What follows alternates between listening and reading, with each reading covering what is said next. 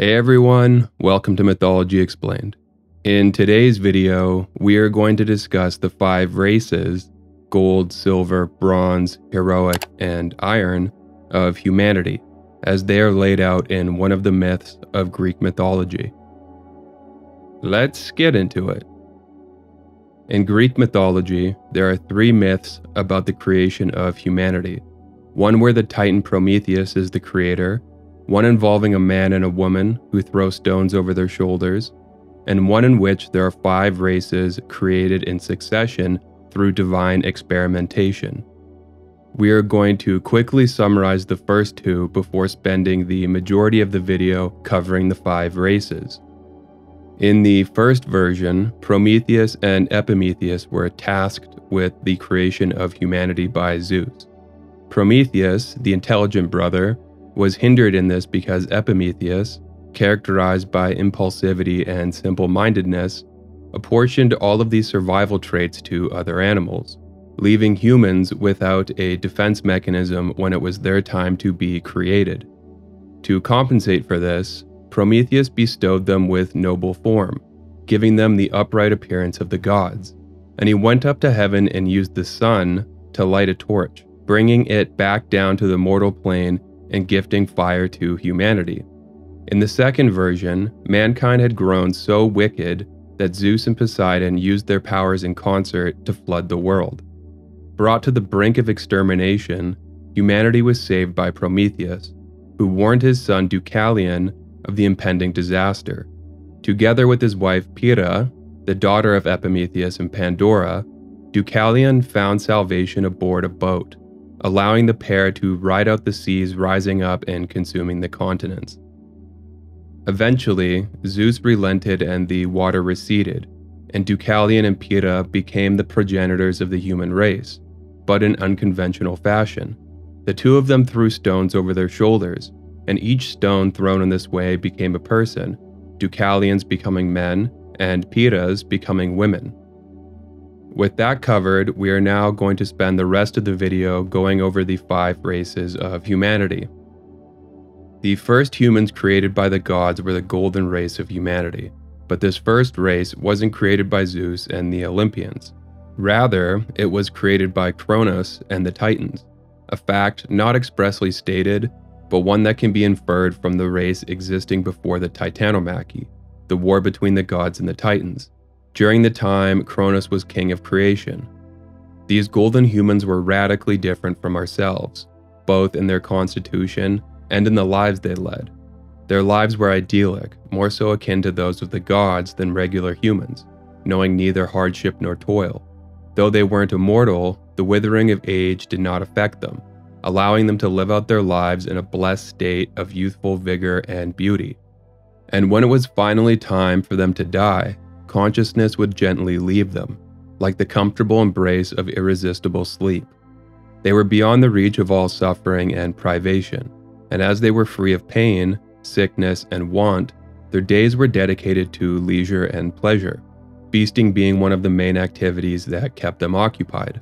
Everything good that life offered was theirs to enjoy, and the earth was almost like their own personal horn of plenty. Crops and fruit-bearing plants of every kind growing of their own accord, needing only to be harvested. This golden race was eventually covered by the earth, but even after their time had passed, the world was never truly without them, for Zeus made them divine spirits, and in this transcendent form they became like guardian angels for mortal men, watching over them and bestowing wealth. The second human race to exist was one made of silver. They were inferior to the golden race in every way, and the lives they led compared to those of their antecedents were pitiable and pathetic. Children had to be cared for by their parents for 100 years, spending decade after decade in a state of dependence and frivolity. When they finally matured, their time as adults was ephemeral, lasting only a short while, and was characterized by a suffering engendered by wrongdoing and stupidity. As if driven by some perverse compulsion, they could not help but commit crimes against each other, and what's more, they were entirely useless, not performing their primary function, which was to offer sacrifices to the gods who presided over creation. Zeus retired this second race, and like the golden race that came before, they too were covered up by the earth. Only this time they weren't afforded the honor of being preserved in spirit form. The third human race to exist was one of bronze. Zeus made them out of ash trees. They were fierce and strong, and in temperament warlike and prone to wanton violence, the province of Ares. They are described as no eaters of corn, meaning they weren't an agricultural race, instead living off the land as hunters and gatherers. Here's the passage from Hesiod's Theogony that describes them. Their stern hearts being of adamant, unshapen hulks, with great strength and indescribable arms growing from their shoulders above their stalwart bodies. They had bronze armor, bronze houses, and with bronze they labored, as dark iron was not available. They were laid low by their own hands, and they went to chill Hades' house of decay, leaving no names. Mighty though they were, dark death got them, and they left the bright sunlight. After the bronze race too was covered up by the earth, Zeus created the fourth race of humanity, a heroic race of demigods. This generation of humanity was killed off in great wars, the most famous of which is the Trojan War, which was precipitated when Paris, a prince of Troy, took Helen from Sparta. For some of these heroes, death was a true end. For others, though, they passed on to live forever in paradise on the Isles of the Blessed Ones. The fifth and final race of humanity was the race of iron, the race that actually populates the earth for most of the events of Greek mythology. To them, toil and hardship were unavoidable realities of life, and the gods, capricious and perilous as they were, often made life even more difficult than it already was.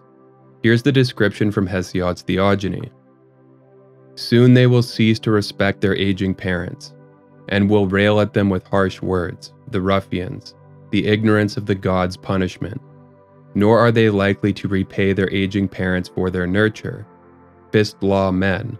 One will sack another's town, and there will be no thanks for the man who abides by his oath, or for the righteous or worthy man. But instead they will honor the miscreant and the criminal. Law and decency will be in fists. The villain will do his better down by telling crooked tales, and will swear his oath upon it. Men in their misery will everywhere be dogged by the evil commotions of that envy who exults in misfortune with a face full of hate. The fifth race was one marked by degeneration. Sons were inferior to their fathers, daughters were inferior to their mothers, and movement along this downward spiral continued until humanity was so rife with wickedness that it came to be what people really worshipped was power.